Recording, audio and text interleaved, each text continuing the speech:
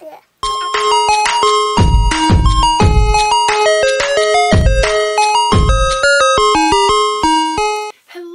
everybody, it's your girl Jay, and today I'm here with my most anticipated releases for November 2019. I have 6 total. I usually try to pick ones that aren't super popular, but this time around it is apparently the month of sequels, so I'm sorry, but a lot of them are pretty popular this time around. So without further ado, let us get started.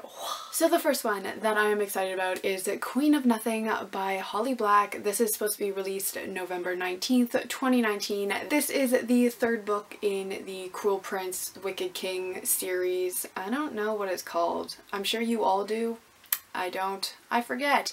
My mind is drawing a blank, but like I said, 3rd book in the series. I'm so excited for it because The Cruel Prince and The Wicked King are 2 of my favorite books for the year 2019, so I'm really excited to see how it ends. I feel like this is on a lot of people's most anticipated releases list this month, so I ain't gonna go into detail. The next book that I have is Supernova by Marissa Meyer. This is supposed to be released November 5th, 2019, and this is probably my most anticipated release for the entire year because Arch Enemies was my favorite book of this entire year so far, so I am so excited to see how the story ends. I believe that this is the end. It's a trilogy. I could be wrong. I'm not a very good booktuber, I don't do my research, but I'm so excited for this. I'm so excited to see Nova. I just want to say that I was correct when I guessed the title of this book. I totally called Supernova and I was like super into it. The next book that I have is Girls of Shadow and Storm by Natasha Nan, and this is the 2nd book in the Girls of Paper and Fire series. I believe that it's a duology.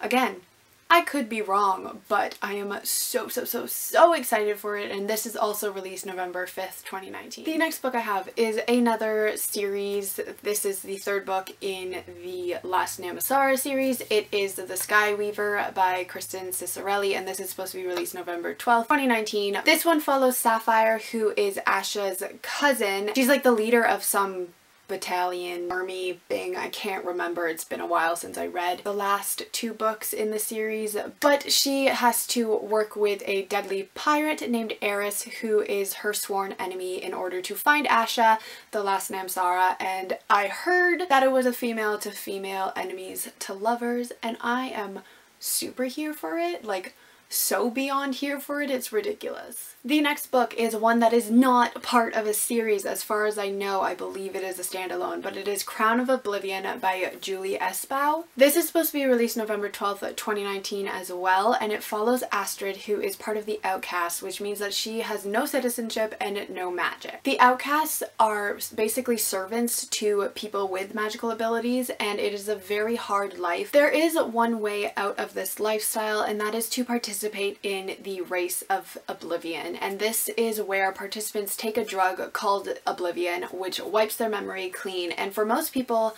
this race means death. But for the winner, it means a life of freedom, citizenship, and healthcare for the entire family. Astrid wants nothing more than to win the race and free her family, but when she joins the race, she meets a boy who might be a friend, but he might also be an enemy, and it's basically like the story of that. But I think it sounds super cool. It kind of gives me like Hunger Game vibes, so I'm really excited about it. And then the final book that I have is called Degrees of Guilt, and this is by H.S. Chandler, and this is supposed to be released on November 19th, 2019. This follows a woman named Maria who is on trial for the attempted murder of her husband, which she fully admits to, but it might have been justified. And then it also follows a girl named Lottie who is on the jury, and she needs to decide whether or not to convict Maria, but as pieces of the case come to light, she starts to feel a connection with Maria, and then she decides that she is going to start an affair with another jury member, and that's when things get a little bit interesting. And I just think that this sounds really fun, and like kind of like it should be a movie,